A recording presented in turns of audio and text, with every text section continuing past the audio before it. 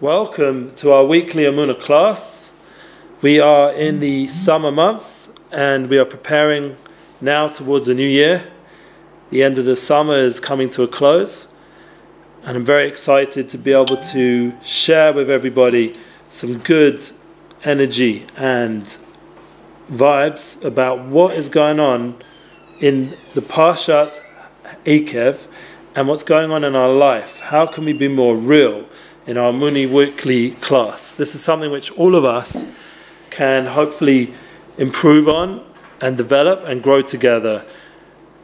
So I ask everyone who's listening in to just take out a minute to share, to like, to all the different ways of interaction, to make a difference, to be involved in what we're doing in a proactive, positive way like we spoke last week, and to get to a point where we are discussing things that are fundamental, but also help us in a real internal way that gives us direction for life.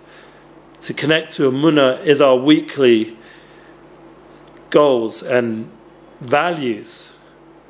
And to really internalize what are our goals and values. What is the end in mind, as Stephen Covey so beautifully put many years ago.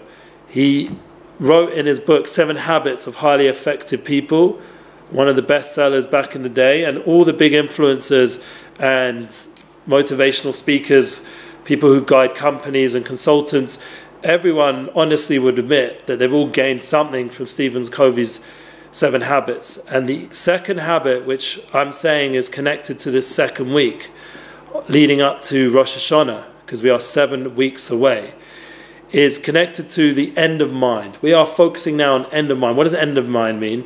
End in mind. End in mind means our mission statement, our values, our goals. How do we develop this system of thought within that grounds us so that whatever we go through, we know who we are? So let me just give you a story that happened to me this week. I think it's something that will be a relative for everybody right now during the summer holidays, and everyone in their own way has had experiences by the beach. Me personally, as a young boy, I remember being on the pier and being pulled in to the rough, wild waters, even though there was a black flag and no one was going in the actual sea. But we were like on the actual pier part, sticking out of the beach front. And as a young boy, I was pulled in by a giant wave that came onto the pier and pulled me in. And the next minute I know, I was being thrown around in the waters of the sea in a wild way, with the waves pounding and the undercurrent pulling. And I was a young boy and didn't really know what I was doing. I was just swimming and sort of moving around. And someone, even a friend of my brother, even tried to jump in and he started to drown. And the next thing I know, I found myself being thrown literally towards the beach by one of the waves. And thank God they were big and powerful, and it moved me almost back to where I needed to be. And the lifeguard came and saved the person who jumped in to save me. And I had somehow made my way back to the beach as a young boy. I remember this experience in a profound, deep way. And I'm sure every moment of life is a gift. And there was that moment of heavenly judgment of like, what was going to be with this person? Is he going to stay alive? Is he not? And I'm sure all the time this is happening on some level, because life is a gift, and every minute of life is something which we have to really value. That in itself is a value and a goal, to appreciate life. The other thing that happened this week, which is the relevance of the story, is my son also ended up in the sea. Now what happened, we were at the end of a beautiful day by the beach, and he went out to just clean some of the tools they were playing with, sandcastles and stuff. And I don't know how it happened, but he's a young little boy, he got pulled out. So my other 2 sons tried to go get him, and they started getting pulled out. So immediately they started screaming to us. So we came running in, and I personally ran through, and I felt like the sea just split, and I was able to get to my son and help him with what he was going through. And it was a powerful, profound moment of connection, because he had the waves of this world, the waves coming on top, and the water pulling him in a direction away from the sea, out. And he knew just to float. This is important awareness. You just float. You don't fight. You let the current pull you. You don't try and fight, because that would exhaust you and then you won't be able to stay afloat. And he was sort of riding the waves, and thankfully I was able to get through the water to him. And another person kindly came to my other son, who I'd also pushed forward a little bit on the way to my youngest one, and he helped my other son, and then the lifeguard people came. But in the meanwhile, I'd got my son, and thank God he was okay, and we managed to get back to the beach, and I really felt like I'd pretty much saved his life. And I was just watching his face going further and further away, and it was like, wow, this is a powerful moment. This is my son, his life, I got to get the...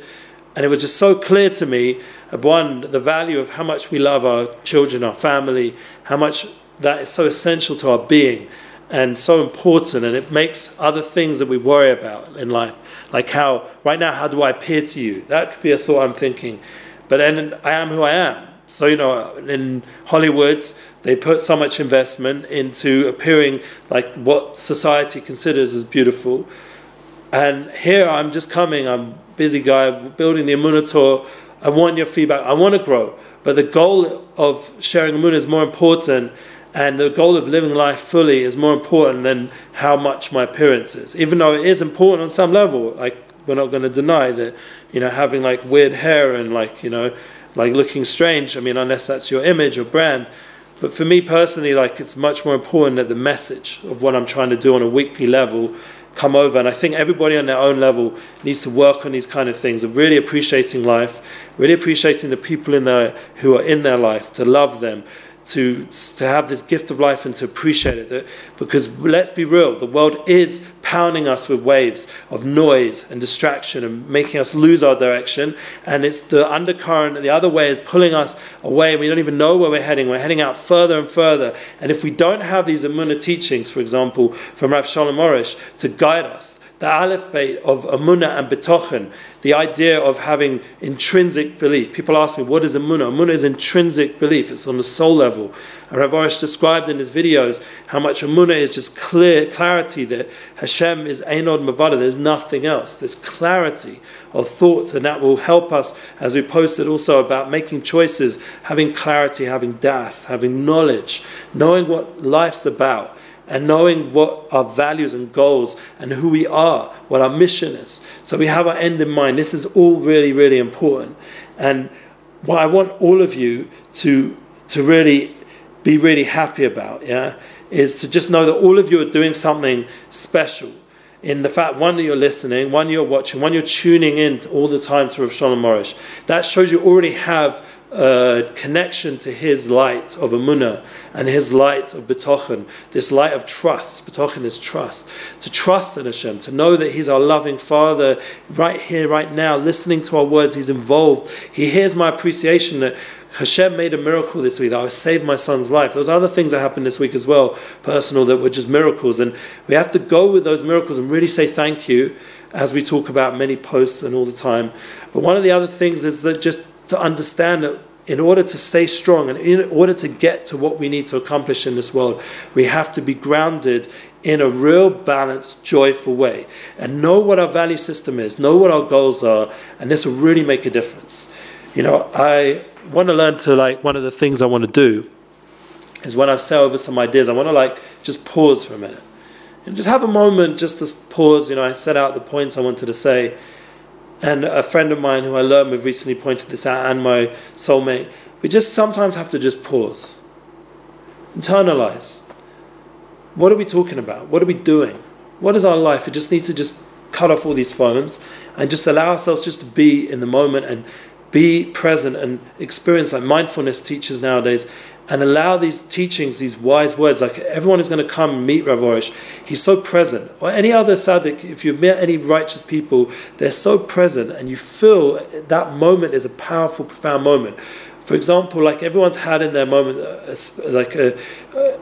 a moment of life-changing experience where you're just there and you're totally involved. And they say Olam Haba, and the whole idea of connecting with your soulmate is that kind of experience, that intimacy, that moment of connection is so real, so profound, and so special and holy and binding. And you're joined up with this other soul. You're joined up with this. This is a taste of the world to come. This is why, for example, the whole gaming culture, the video culture, the whole TV culture, right? Tats once explained, is such a binding experience. It's so powerful, profoundly in the moment. So sometimes you just got to pause and just be in the moment. And I think that will give you ability and clarity to be able to internalize, to do hisbonenus, to think out, to internalize what is your value system. You should write it down. You should have a mission statement. We spoke, Stephen Covey, to write it down.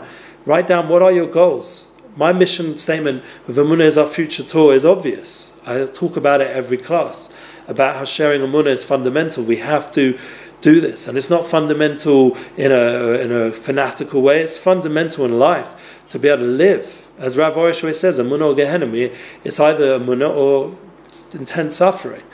A person has to be able to have that belief system that there's a higher force. Everyone in the rehab world knows this truth. You know, Gedalia Fenster is someone who we have teaching classes for us, and Baruch Hashem, we have now announced the new flyer for Gedalia Fenster in Miami, and the Lighthouse Project who are hosting, and Yosef Daniel is going to be performing, and please God, Rabbi Eliezer Wolf is going to translate Rav Orish, a new opportunity, a new translation, a new voice, and we're going to have meetings there in Miami during the 6th till the 10th of November. This is all going to be announced. We have a new flyer, thank God, and we also even have the climax of our tour that we didn't know for sure last week, and now Baruch Hashem, Staten Island is confirmed. On the 19th of November, we're going to climax our New York experience with the whole Emuna is Our Future Tour 2019 with an inspirational shir in Staten Island, thanks to Dr. Eliezer Gutman. He also has very interesting shirim as well, and you can check it out on the Daily Dose Divinity or 1 minute thing. You can see it on, I've been liked and shared and involved in it in some ways, so you can see it online. The main point is that all of us can attach ourselves to a mission, to a goal. So I have my Emuna tour that I'm working on. That's one of my goals, to share Emuna, to develop Emuna, to work on my Emuna, but I need to do it something together. It's not enough me by myself. My wife mentioned, my soulmate mentioned that not only do I have to pause, which I'm working on, but one of the things that I need to do also is to really try and be a bit more like real, like practical, like how does this all come down in practicalities? So I said, we have to write a mission statement. A mission statement is practical. You have to take a piece of paper like old school days. People have chronicles or whatever they call them, journals, or people have their diary, or people have on their phones, they have all their different places they write notes or email, however you want to do it. You have to write down your mission statement.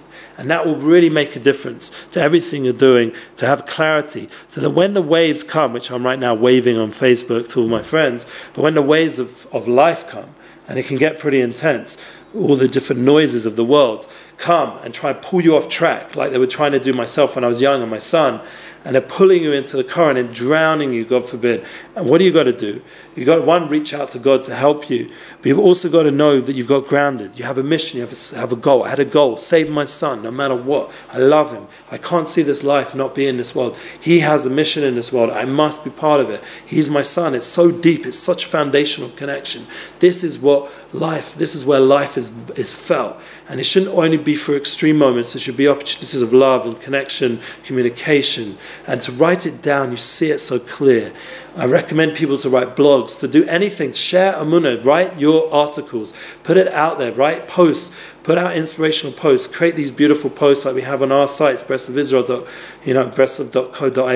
these beautiful posts, these blurbs, and just different concepts that we're working through, and then discuss it.